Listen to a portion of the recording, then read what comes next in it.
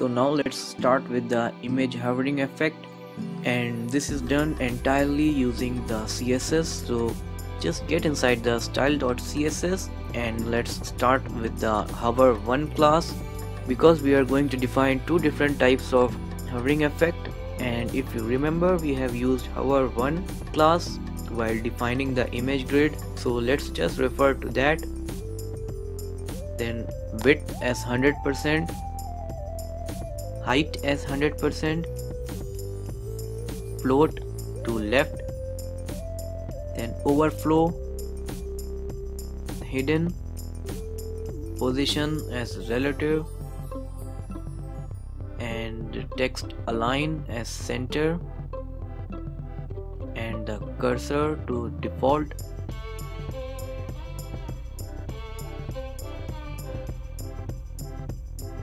Alright, so you can see that we have the hover1 class, then inside it we have this overlay class. So let's start with that. Write dot hover1 space dot overlay. So this is going to refer to all of the overlay classes which are inside the hover1 class. Then width as 100%, height as 100%,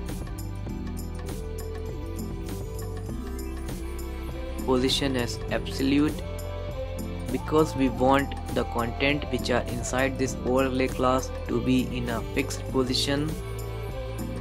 Overflow as hidden, then top as 0, left as 0,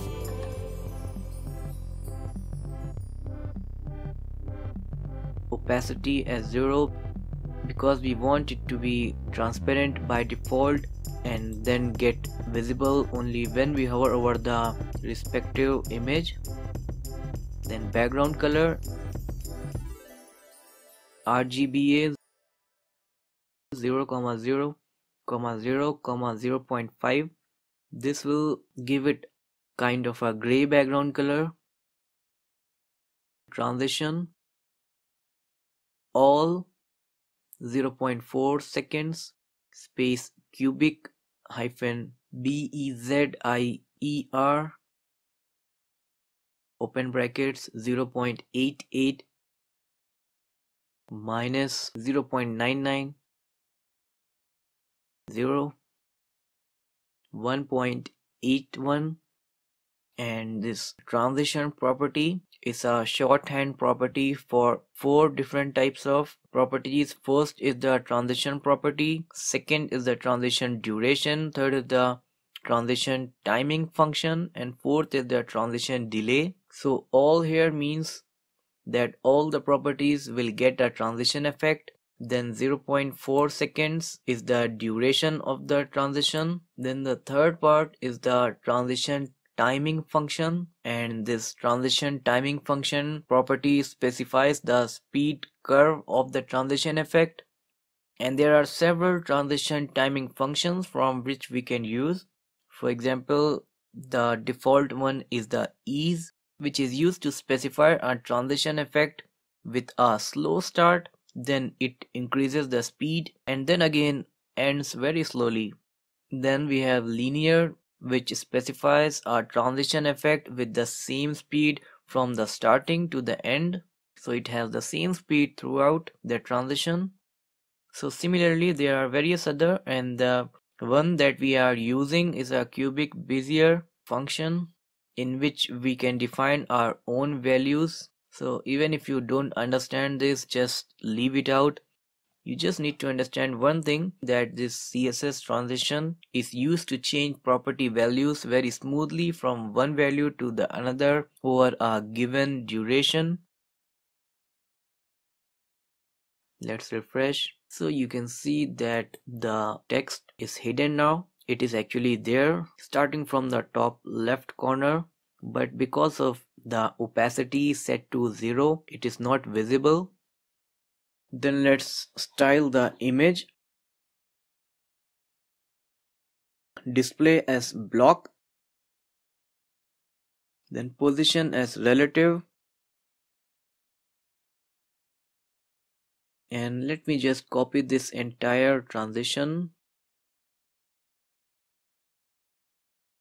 and paste it here also.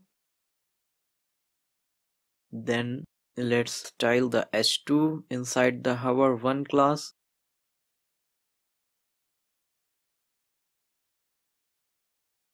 Text transform to uppercase. This is just to make it look better. Then color as #FFF. Text align as center. Position as relative. Font size to 17 pixels.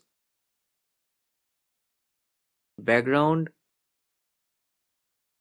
RGBA 0,0,0,0.6.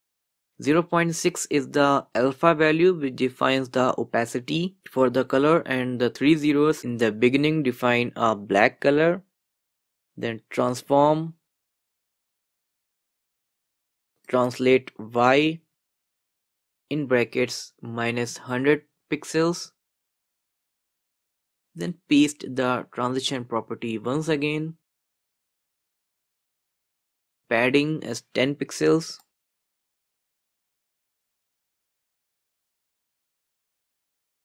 This is the h2 tag that we are referencing, and now let's reference this info class.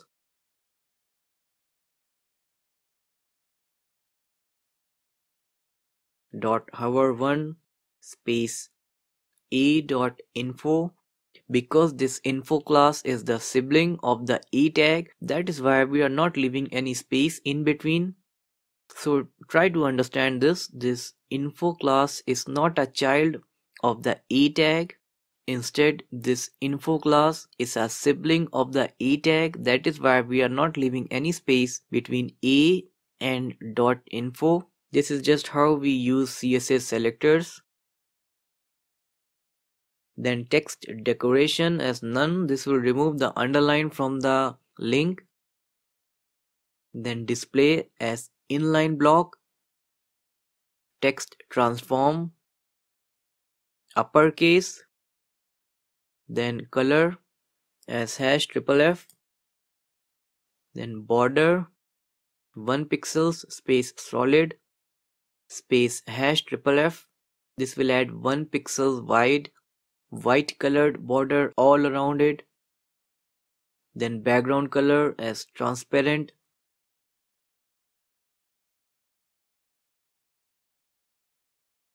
Opacity as 0. Transition all 0.4 seconds ease. So because of this ease, the transition will start very slowly, then pick up the pace and turn a little bit fast, then it will again become slow at the end. Then margin 50 pixels space 0 space 0. Padding 7 pixels top bottom, 14 pixels left right. Now let's define the hovering effect over this info class.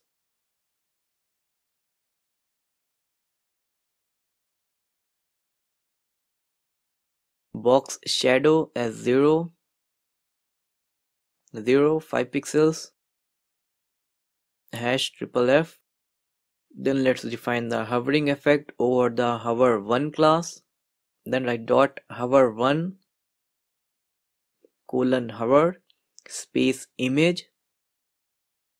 Then transform to scale in bracket 1.2.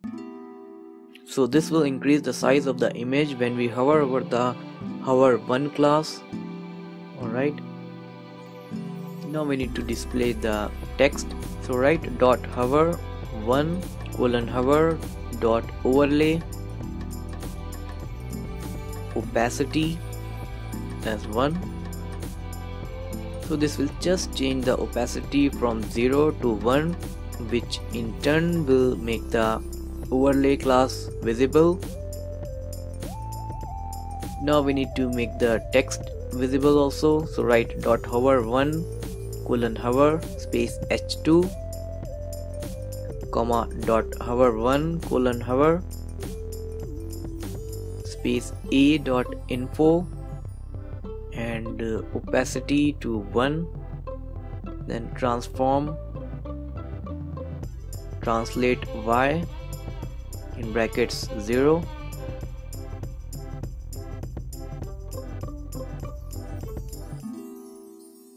alright.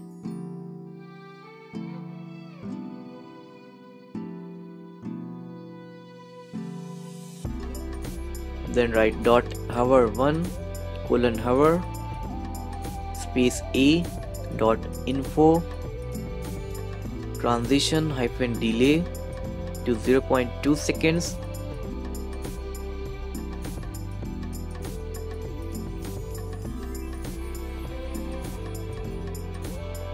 So we have the desired image hovering effect. So the first image hovering effect is complete.